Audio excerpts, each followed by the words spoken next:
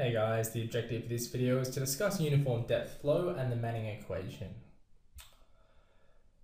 So to derive some equations for uniform depth flow, we're going to consider some region of flow, a control volume of length L, and we've got forces that are acting on both sides of this control volume, F1 and F2. That's due to the pressure of the water on each side. Our volume of water here is going to have some weight. That weight is going to be W, which is going to be equal to its unit weight multiplied by the cross-sectional area multiplied by the length. And what we're going to assume in this problem here is that F1 is equal to F2. So the pressure above here, F1, is going to be equal to the pressure F2 here. We're also going to assume that because we're dealing with a small slope here for an open channel flow, that sine theta is going to be equal to tan theta, which is going to be equal to the angle of our slope here, the gradient of our slope.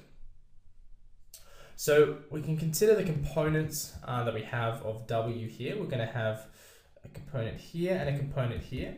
And this component here of our weight force, which is going to be acting downwards, is going to be equal to W sine theta.